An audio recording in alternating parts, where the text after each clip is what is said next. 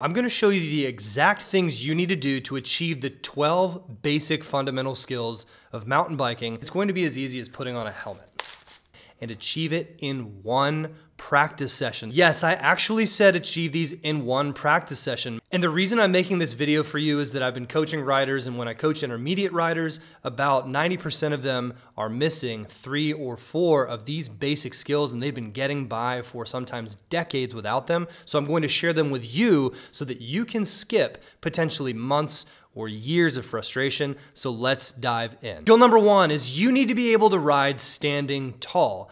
Now, standing tall, what this is you're riding along at an easy pace and we're balanced. Doesn't seem very complicated. Think again, because why this is so important is that we need to be able to do this skill by balancing on our strong, stable muscles in our legs. If we try to balance by leaning on the bars or by leaning back, you're going to be off balance. You're going to be really having a hard time. And the reason why this skill is first and so important is because it translates into uphill, downhill, jumps. It translates into cornering. It translates into everything else, because if we learn how to do this the right way now, you can actually save yourself years of frustration. So let's do it right. Now, the first thing we want to do is actually start with our speed. You want to find a flat piece of ground. You want to find just an easy, no challenging area and ride about this fast. Once you're riding this fast down the trail or down the field, what I want you to do is I want you to focus on your feet. And what we want to do is we want to spread our feet apart forward and back like this. It's called a pedal press. A pedal press is a technique used to actually build more balance. Now, this is so important because I've seen many riders try to stay balanced with their feet level and just never feel like they can be comfortable on the bike. So right now I'm giving you a secret that a whole lot of intermediate and advanced riders have never done right. Now, once you got your feet in this position and you feel like you can press them away from each other, check in. A progression check-in number 1 is going to be, we want to have very, very relaxed and bent arms and bent and relaxed knees. When you do this, you should be able to have a tall spine, and if you can feel your weight on your feet and not in your hands, you're doing well. You want to have baby chick hands. Baby chick hands means you're squeezing tight enough to hold onto a baby bird, but not so tight that you hurt the little thing.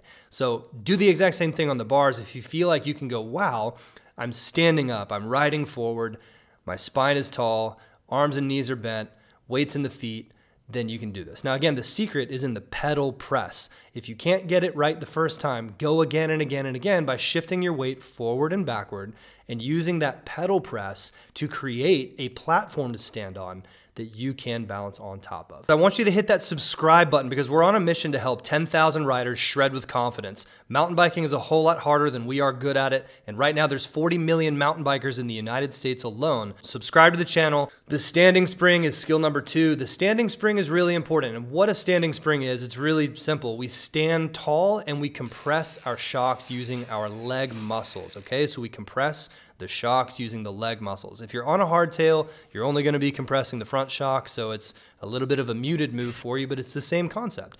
Now, why this is so important and why I want to share this with you today is because everyone talks to you about moving your body position forward and back and left and right and up and down, and it's actually not the most efficient way to ride your bike. The most efficient and the most fun way to ride your bike is by initiating wheelies, manuals, front wheel lifts, rear wheel lifts, and even cornering and drops using a standing spring. A standing spring is kind of one of those moves that unlocks everything later, so let's work on it right now.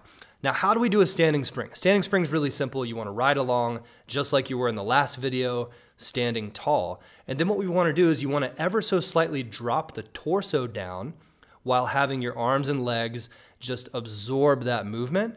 And then all of a sudden, you want to violently, very purposefully and intentionally press through the feet. So you're going to use that downward momentum of your torso to suddenly just smash those pedals into the ground. I call this a standing spring because we're standing tall. Now, the wrong way to do this is to get really low and push through the hands. And the reason why is because it creates a lot more work.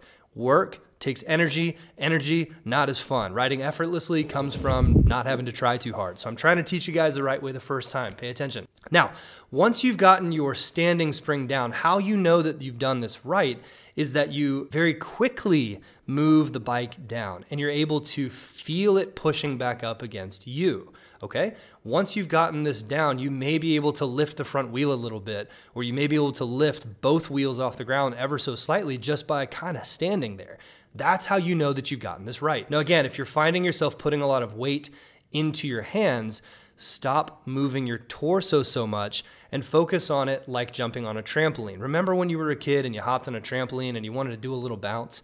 It's the exact same movement as hopping on a trampoline and doing a bounce on a trampoline. Like, it's literally no different. So go get a trampoline, hop on it 2 or 3 times, then go get on the bike and try it that. Now that you got the standing spring completed and you can actually get that rebound going in your shocks, or if you're riding a hardtail, feel that front popping up on you, then let's move on to number 3, which is pedaling progressions. So what is a pedaling progression? I always say to my students in Mountain Bike Breakthrough, momentum before mountains, okay? So momentum before mountains means that it's a whole lot easier to pedal when you're down here versus when you're on the middle of the hill and you've lost all of your speed. And where this is most important is usually right before an uphill. Now, the best advice I can give you for why this is important is it allows you to spin the pedals at a good amount before you go up a hill.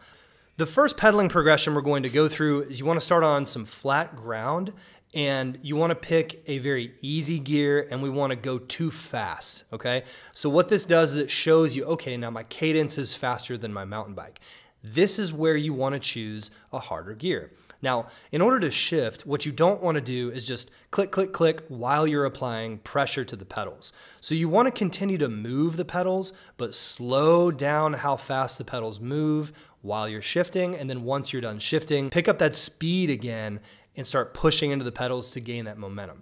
Now let's do it in reverse. So what I want you to do is start with a very hard gear to pedal in, start pedaling, and then go out and find out, oh my gosh, it's too difficult. So when you want to shift, stop pedaling so hard, click, click, click, shift a few gears down, then start pedaling again. So what I want you to do is pay attention to how the bike behaves and how fast you need to go for the situation. And then when you're out on the trail, it's really, really easy to apply this. Just look at what's ahead of you, and if you know you need an easier gear, make sure you're not applying pressure while you're pedaling. Then make sure you're pedaling a whole lot before you go up a hill. That way you don't run out of momentum and get stopped. Let's move on to standing pedaling. So standing pedaling, what we want to do is we want to lean the bike while we're pedaling to generate extra power. This helps us power up climbs instead of just spinning up climbs. So if you're a road rider or a cross-country rider who doesn't really stand up when you're climbing, this is what you want to do to get more power on the uphills. And how we're going to do it is very simple. You're going to go and stand in that tall position like we did in step number 1.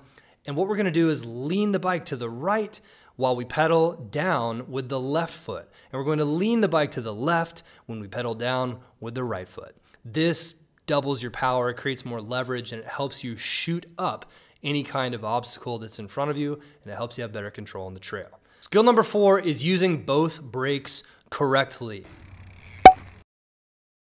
Now, why this is important is because when you use your brakes correctly, it gives you control, and control is fun. And when we have the right speed for every situation, you can just have even more fun. So it's like logarithmically, exponentially more fun. Great, huh? Yeah!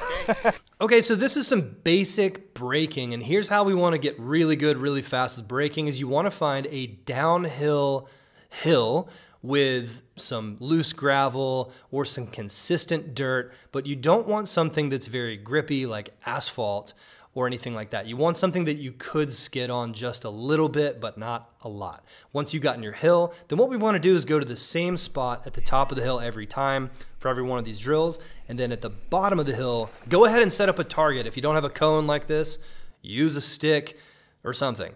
And what we want to do is start at the top of the hill, and the first drill we want to do is we want to use just the back brake. And when you're going down the hill, you want to keep your weight centered, okay? And you might notice that you need to shift your weight back ever so slightly. But what we want to do this time is not shift your weight a ton and just use the back brake and keep squeezing it a little harder until your back tire skids. Once you skid, I want you to notice that, okay? This is called brake modulation.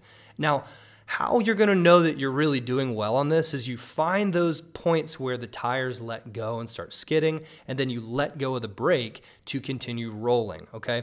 If you can do this, you're going to be better at braking than probably 70% of riders out there who just grab brakes when they want to slow down, and skid, and don't really have control. Now, what we want to do is repeat this drill for the front brake, and what we want to do is slow down completely to a stop using just the front brake. Now, you're going to notice that it's probably not going to skid on you as easily, but you want to get close, okay? Now that you've gotten some experience playing around with braking with the rear and seeing how it skids and braking with the front, now I want you to combine the brakes and see if you can wait a little longer before you get to that marker, okay? Do this 5 or 10 times and you're going to start feeling comfortable already. Now, let's talk about supercharging your braking skill. And what we don't want to do is go 60 front, 40 rear, and all this complex stuff. You were doing too much there. That's so ridiculous. Just use the feel of what you just practiced to slow down as much as you can, as fast as you can. And this time we're going to combine it with a little bit of body movement. So what we have to do to slow down faster is we have to add pressure straight down through the pedals. And how do we do that? Well, since we're moving forward, we don't want to go straight up and down. We want to actually pretend that we're pushing the pedals forward just a little bit. So an easy way to think about this is to kind of drop your heels and to sit behind the bike ever so slightly, but make sure that your arms are able to continue to move so that if you need to balance, you can kind of move the bike side to side to balance. So while you're adding weight to the bike, you can actually brake harder and slow down faster. Is this helpful so far? I hope it is, because it's pretty fun to practice these braking drills, isn't it? Good job so far. Now you've got a little bit of brake control. Let's take it on to skill number 5. Skill number 5 is slow speed track stands and turns. So what we're going to do here is different from cornering. Notice that a slow speed turn, what we're doing is we're actually turning the front wheel and we're going slow. And a track stand is something we can do to balance if we stop in the middle of a slow speed turn. So first we're going to talk about slow speed turns, then we're going to talk about how to do a track stand. So first, slow speed turns. The number one key is we want to be able to move off of the saddle if we need to and have a little bit of weight on your hands, okay? So that means you may want to lean forward or shift your weight forward. What you want to do is get an object like these cones or a tree or something and ride around them and go as slow as you can. Try to see if you can look around the turn with your head and your eyes enough to where you can even see your bike behind you. Now again, another key or little tip or secret here is in order to balance, because we're going slow, you're going to need to wiggle the bike side to side. So if you feel like you're falling a little bit left, just wiggle the bike left. If you feel like, oh, maybe you need to wiggle the bike right, try it out. And just wiggle the bike side to side under you to help you balance. Really easy. Try this both directions. Now here's the secret. What you want to do to maintain kind of control of the bike here is you want to use speeding up with pedaling or ratcheting. That's where you do little pedals. Or you want to slow down using just the back brake, okay? If you use the front brake, it'll abruptly stop you. You're gonna have a bad time. So don't use just the front brake, use just the back brake and just kind of feather it or cover it and try going around an object 2 or 3 times left and right and use different amounts of braking and pedaling to help you balance along with the bike lean. So how you know that you've achieved this skill specifically is that you can choose the speed you want to go and you're able to control the bike relative to the speed. In other words, you must master the balance, the braking, and also the pedaling in order to create enough speed to get you around, but not so much speed that you're off balance. Now, what you might find is that if you go around something really sharp, you might go, oh my gosh, I'm going too fast to make the turn. And so what you can do is you can actually slowly slow down and hold that back brake until you stop and do what's called a track stand. Now, track stand is a little bit different from a low speed turn, but they're really, really closely related. So a track stand is really simple and you can either fall to the left or to the right. And so what you want to do is counteract the falling motion by pedaling forward or by braking backward, all right? So if the bike is falling to the left and the wheel is turning to the left, then what you want to do is you want to pedal a little bit. Now, if the bike is falling to the right and we're turning left, then you want to use the brake. Same thing for pointed to the right. If the bike is falling to the right and we're pointed to the right, then you want to pedal. If the bike is falling to the left and we're pointed to the right, we want to use that back brake. Another thing you can do as well is wiggle the arms just a little bit, so it can help to stand up tall and just move the arms ever so slightly to help you keep balance in a track stand. Now, a good challenge for the track stand is to be able to hold a track stand for 10 to 30 seconds and be able to balance left and right a few times either way. Now, why this is so important again is that if you need to slow down so much on the trail that you have to stop, a track stand allows you to not have to put a foot down. This is really important if you're going uphill on a corner. All right, so slow cornering is a little bit different because what we're going to do is instead of picking an object to turn around, we need to actually take this to the trail. And I'm going to consider this a separate skill because this one has to do with line choice, okay? So when we're going into a slow turn on the trail, what we want to do is we want to slow down first. So slow down early using braking from the last exercise. And then what we want to do is we want to pick our path, okay? So picking our path just means you're going to look for the traction. I like to call it targeting the traction. So just look for the part of the trail that's going to give you lots of grip. And then what you're going to do is use the slow speed turning and the track stand concept to point your tires through the trail that you picked while looking ahead. Now, a final little bonus point is that once you've navigated a slow turn, you want to be thinking, okay, how do I pedal out of this? Now, if it's an uphill turn, you may want to be in a low gear, a very easy gear to pedal in. If it's a downhill turn, then what we want to do is be ready to let off the brakes and roll through and have a lot of fun. So be sure to look where you want to go and be in a good gear for the situation. And that's slow cornering for you. Congratulations. Skill number 7 is bike lean the right way. This is the one that I see people teach well, but leave out the most important thing, which is being able to put your body in an anatomically strong position. This is what it looks like to lean the bike or tilt the bike in an anatomically strong position. Notice that the core is supporting the torso, notice that the body is not moving very much, and notice how the body and the head just look very still and supported and calm, okay? So the wrong way to do this is to reach around like this, where your elbows are going all over the place and your knees are pumping up and down. You want to be very still, okay? So how to do this is very, very important. You want to drop your dropper post if you have a dropper. You want to get in a lower position where your seat of your pants is almost touching the saddle. And then what we want to do is we want to ride forward at a decent speed and then just get in that low, low, low position and rock the bike side to side. The key here is you want to be able to do this while riding in a straight line. So pick a line on the ground, go draw one with a stick. And ultimately what you want to do is be able to lean the bike side to side without moving the torso hardly at all. And if you can do this, this is the precursor to amazing cornering. It's the precursor to amazing skills. So get out there and work on it.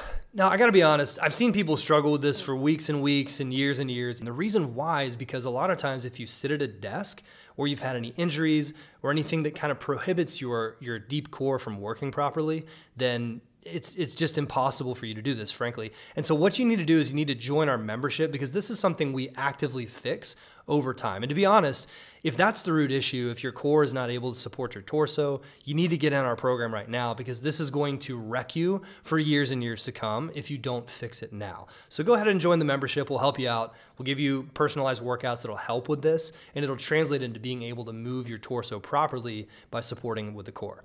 Now moving on to number 8, which is the flawless wheel lift. The flawless wheel lift can be a lot of fun and it'll help you free ride like, frankly, you've never felt before, and I feel great sharing this with you, and I can't find any other words that start with an F, but let's go anyways. Here's why this is so important. Flawless front wheel lift.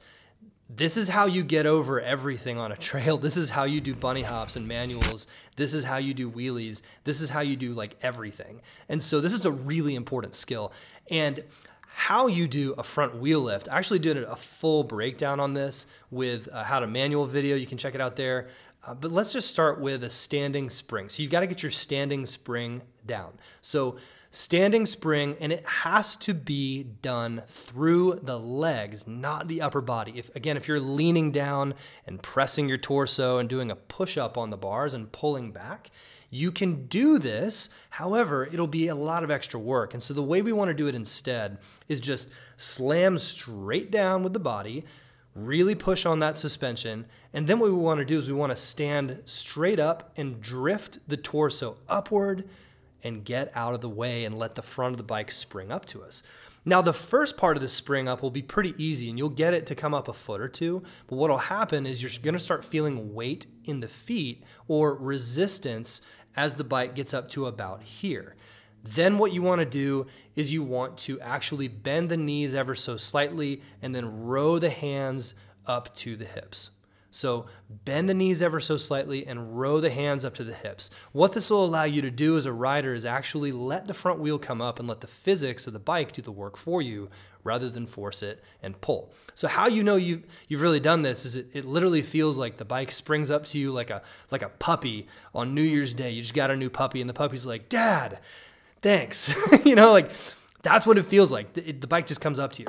Now I got to admit, this one's pretty hard. So if you can't get it on the first try, it's totally fine, but everything depends on initiating this and then getting out of the way by moving the torso up and then bending the knees out of the way and just gently pulling the hands up to us. Does that make sense? Hopefully it does. Let's move on to number 9. Number 9 is the radical rear wheel lift, and rad riders are really, really radically, I don't know. Let's just go with it. So here we go. Why this is important is it's actually really helpful in cornering, jumps, and also just regular trail riding. This just allows you to have control over the rear of your bike. What's cool about the rear wheel lift is that it's like kind of the same as the front wheel lift. We need to do the standing spring, but this time, instead of springing the front up out of the way, we want to kind of move our weight ever so slightly onto the bars and then pull the bike up to us. Okay, so what we don't want to do, a lot of instruction says you want to brace on the bars and lean forward. That's actually a pretty chaotic way to do it. It's not wrong. It's just that it's like you're leaning forward. That's not a wheel lift. That's a forward lean. So what we want to do instead is we want to actually slam that standing spring down super hard and then let the body come up ever so slightly. And while we do, just scoop the feet up behind you. That's it. Just scoop the feet behind you. If you point your toes down, whether you're wearing clips or you're wearing flats, it doesn't really matter because you're going to be able to do this. You got this. I believe in you. So the goal for this one is that you really feel like your torso kind of just moves up and down, and you want to keep your eyes looking almost straight ahead in many cases, because if you look down at your front wheel, it can actually get you to lean forward when really what we want to do is we want to bounce up and then let the bike bounce up under us and scoop those feet, all right? Hopefully that makes sense. Now, critical skill number 10. Critical skill number 10 is how to dismount without crashing. We all love falling off of the bike, right? Like it's funny when other people have it happen to them, but not to me, right? So how do you, when you're going uphill and you lose momentum, how do you get off of your bike? Well, the first thing you do is you spot your landing. So you're going to spot your landing and look where you want to basically put a foot down. And the second thing you want to do is stick out a leg. So it's 2 S's. Spot your landing and stick out your leg. Now, when you do that, you also want to squeeze the brakes. Squeeze both of the brakes, and that way your bike doesn't go anywhere while you've got your foot down. So again, spot your landing, stick out a foot, squeeze the brakes. Now, once you're stopped, you're going to want to make sure you're in like an easy enough gear to pedal out again. And then what you want to do is remount the bike and pedal off all in one motion. You can practice this on flat ground. It's really not hard at all on flat ground. And if you can do it on flat ground, you can actually do it over something like a rock or a root that you're stuck on. So get out there, give it a try. Don't get stuck and look like a fool. Do this instead. Moving on to number 11, you need to know how to do this if you're gonna have any fun on the bike. The low position gives us stability. It's awesome because what this move allows us to do is to do all the cool stuff that you see on a bike. It allows us to ride over gnarly terrain. It allows us to absorb impacts. And it's really cool because it also allows us to get low and get ready for cornering. And when we're getting low for cornering, man, you can have a lot more fun. Now here's how to get in the low position or the attack position on a mountain bike. Number 1, you want to drop your dropper post. Number 2, you want to ride at a medium speed just to get used to this on some flat ground. Now remember when you were riding standing tall, how we did a pedal press to push the feet away from each other? We also want to do that here. So while you're pressing your pedals away from each other and doing the pedal press, you want to sink everything down without changing the angle of your torso. So it's kind of like doing a squat which again, here's how I would do it. I would hop off the bike and I would do this move in a riding position, one foot in front of the other, squat down, see how it feels off the bike with a nice long extended torso, squat down and stand back up. Now, hop back on the bike, see if you can do this. Now, your goal to do a low position is we want to have bent arms, bent knees, bent hips, bent ankles, and you don't have to bend your toes. So here's the thing. What this will do is it'll give you an amazing amount of stability and this crazy range of motion that you can branch off from. So it's very important you actually, I really mean it, I'm smashing my tungsten ring on the table. So it's really important that you practice this, because if you can do this move, I swear to you, you're gonna be able to do some awesome stuff on the bike. Now, the goal is to go super low, and what you're going to find is that it's easier to keep your knees next to each other and form a triangle like this. That way, you can preserve that pedal press. And if you stagger your knees one in front of the other, then it actually puts a lot of pressure on your forward foot and it's just kind of hard to balance. So that's kind of the key there. Now here's the important part. I mean, this is going to be pretty easy for some of you because you're going to be able to just get low on the bike. I'm going to talk to a couple different groups specifically and really dial this in. If you're a roadie or XC rider or someone who used to do a lot of that kind of riding, then you're going to probably not be able to do this. You're just going to hinge over at the hips, and you're only gonna get like a third of this move out of it. You need to drop your saddle, and you need to get so low that your butt touches the seat, okay? Don't stop until your butt touches the seat. If you can't do that, then you're not milking this move for what it's worth, and you're not gonna be able to really move as well out on the trail. So I really encourage you, practice this in a safe area and get used to that full entire range of motion so that when you take it out of the trail, you're gonna be better. I also wanna speak to people that maybe work at a desk a lot, or you're in your 40s and 50s. Fact of the matter is that you aren't moving as low as you think you are. And because you're not moving as low as you think you are, you're just not going to be able to express as much of the movement that you need to shred with confidence and do it like this. So if you want to do it like this, then the real thing you got to do is be able to get super low. So again, you too, go out there and touch that seat to the saddle. Do it. Just do it. Trust me, it'll help you. So the really important thing here is to actually not just practice this in an empty field, but to take it to the trail. Here's an example of me modulating my body from a tall riding position to an attack position and really feeling the range of motion all the way through. Notice when I'm tall, I'm really like preserving energy, and notice when I'm low, what's happening is that I'm able to get a lot of stability, and notice how low I get here. It's pretty cool. So take it out to the trail, have some fun with that one, and impress your riding friends. Yay. All right, now here it is. This is the holy grail of awesome for a beginner mountain biker. And frankly, this is something that I did a full entire breakdown. I got a ton of views. I think I got like 40,000 views on this video. If you want to watch the entire breakdown, click here. But in the simple version for the beginners, what I want to show you is a 3-step system for cornering.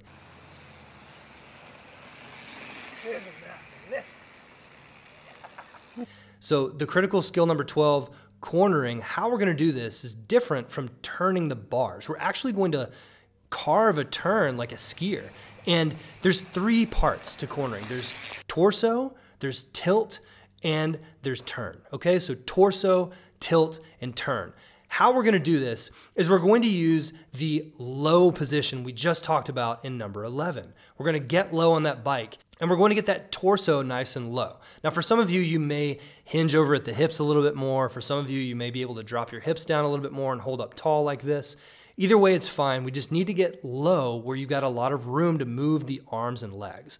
Second, we gotta tilt that bike.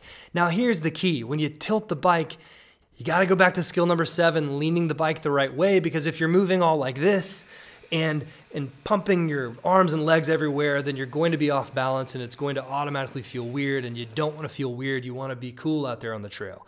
So how you're cool is that nice stable side to side tilt, and that's exactly what we're gonna do here. So combining the attack position with the tilt gives us the chance now to turn. Now here's where it gets a little different. What we're gonna do is we're actually gonna practice this off the bike. And what I want you to do is I want you to go and stand on flat ground in a riding position, pretend you're on the handlebars, and I want you to turn, okay? So turning, what you're gonna notice is your eyes can go really far, your head almost goes as far as your eyes, your shoulders are gonna turn next.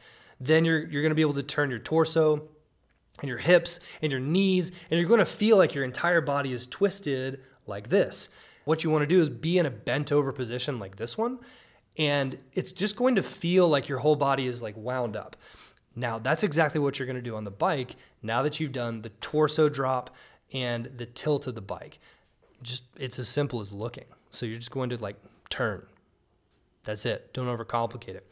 If you can get the first 2 moves right and get comfortable with turning, I'm not even exaggerating, you're going to be years ahead of people who have been trying to corner for 10, 20 years, and you're gonna be able to get it, and they're gonna be like, how'd you get so good so fast?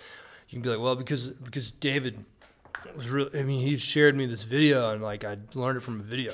You can share the video. All seriousness though, you can do this if you just get these skills right. So practice torso, tilt, and turn on some flat ground, and then take it out to the trail. Have some fun with these. Listen, we're on a mission to help 10,000 riders shred with confidence.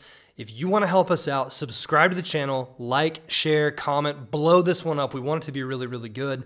Now, if you want further help, join our community. There's a link below, and I'll actually personally help you. Me and my team will help you shred with confidence. We're gonna give you community, we're gonna give you lessons, we're gonna give you the progressions, and we're actually gonna give you feedback on what I talked about today. Now, if you get this and you're a beginner rider, we'll help you get through the intermediate plateau as fast as possible, and I'll see you on the next video. So if that sounds interesting to you, join us. We'll see you there. Peace.